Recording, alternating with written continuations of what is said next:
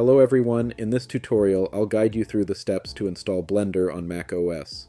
Blender is an amazing free and open source tool for 3D modeling, animation, rendering, and much more. Let's get started. First, open your web browser and search for Blender on Google. The official Blender website should be the first result. Alternatively, you can click the link provided in the video description for direct access. On the Blender homepage, click the Download button. This will redirect you to the download page. By default, Blender's website will detect your Mac OS version and automatically provide the appropriate installer. If, for some reason, it doesn't, you can manually select your system version from the drop-down menu on the download page. Click the Download Blender button to start downloading the installer. Save the installer file to your desired location. Once the download is complete, locate the file in your Downloads folder and double-click it to open.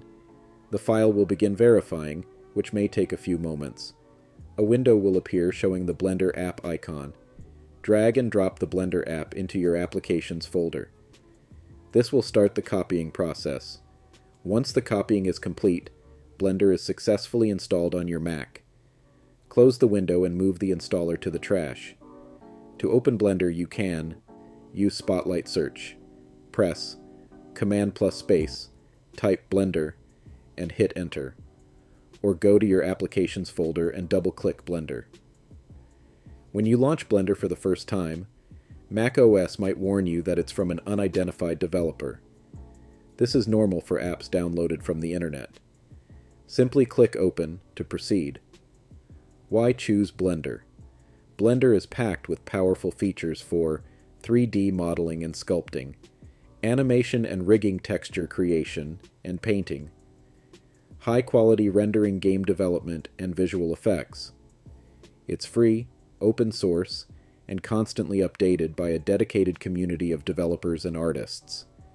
If you found this tutorial helpful, give it a thumbs up. If you run into any issues or have questions, drop a comment below, and I'll be happy to help. Don't forget to subscribe to the channel for more tech guides, software installation tutorials, and troubleshooting tips. Thanks for watching, and happy creating with Blender.